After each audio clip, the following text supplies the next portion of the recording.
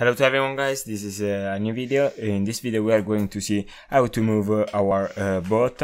We are using a controller based system, so we are not going to use our keyboard to move the boat but our controller.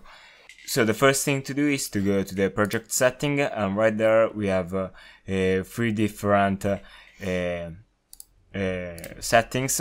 I already set this in the previous recording, but I forgot to reset this to the basics. So this was file 1, I renamed this to throttle, and then in the horizontal I changed the type to joystick axis. It was key or mouse button. I go to joystick axis, and for the axis I selected the X axis.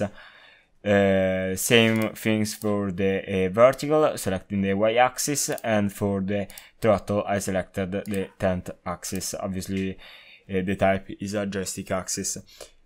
You can go to see which axis correspond to which button everywhere in the internet. Just type input mapping for input mapping joystick for Unity, for example, you will find we can go to write our code now.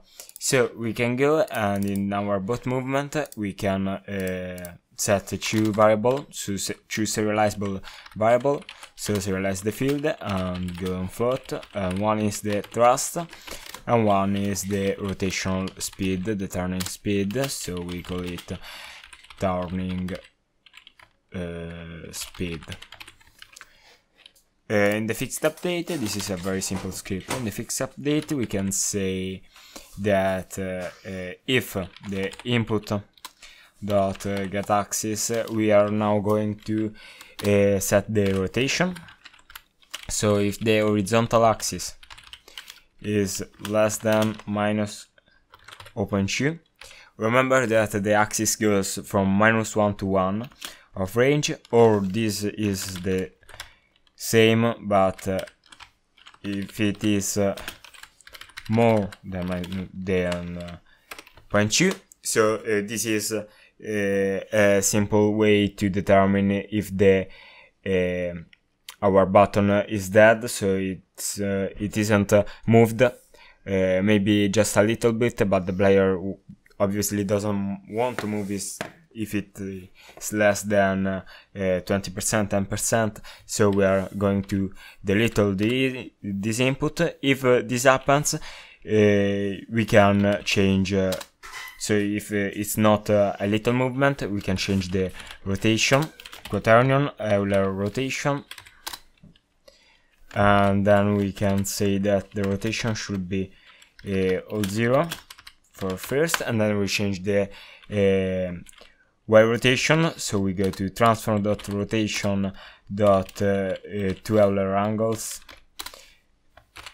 .y.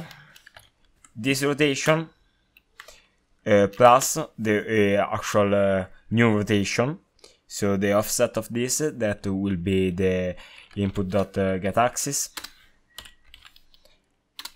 obviously the horizontal axis, times the turning speed times the time.fixed delta time, and this goes to increment our to change our movement. So we copy this part of the script, we change the horizontal to the throttle,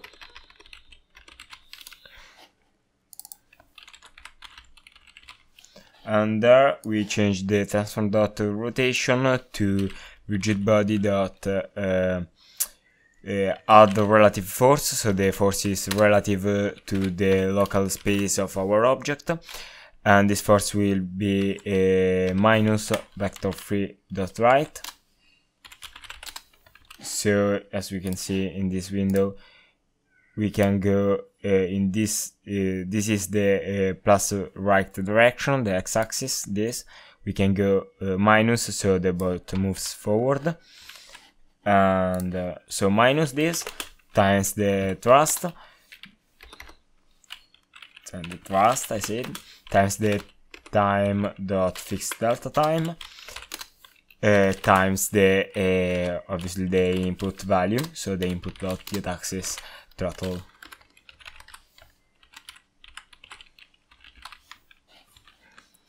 Now we can go inside Unity in the player script.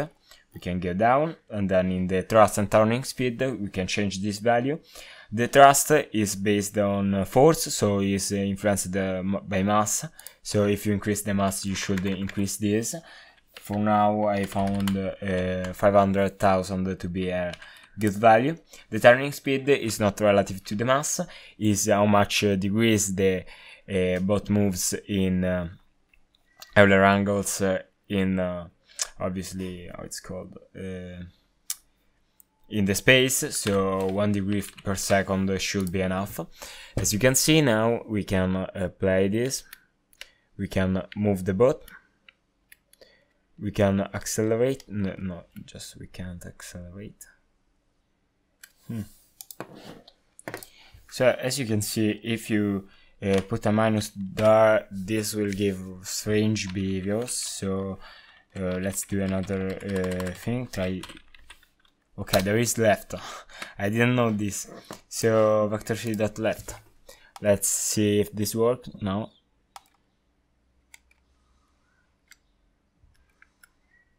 And no, the boat just refuses to go on the other way. So the only thing we can do is to change this. So we need to change this to be to start on opposite rotation and go with vector3.right. So this is right. I don't know why this doesn't work, you know. I really don't know.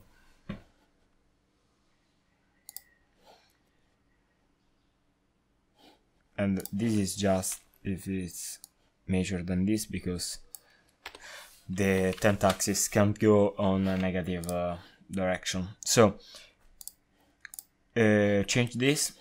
I picked this by the other project. So let's try. Now this works correctly. Yes, this is correct.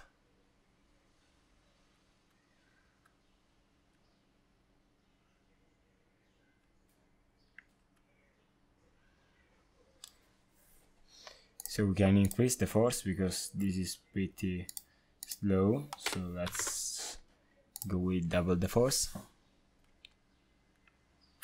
or maybe even more. So let's try 4 times the force. This should be enough. Yes, this is enough. Now our boat is have a correct movement. I don't know the bug for the Y direction, sincerely, so I can't say how to fix this. I will work on this probably, but this is the complete movement for our boat. I just changed the basic rotation of the model. So this is all for this video. We can see in the next video, in which we will add a simple particle system to this object.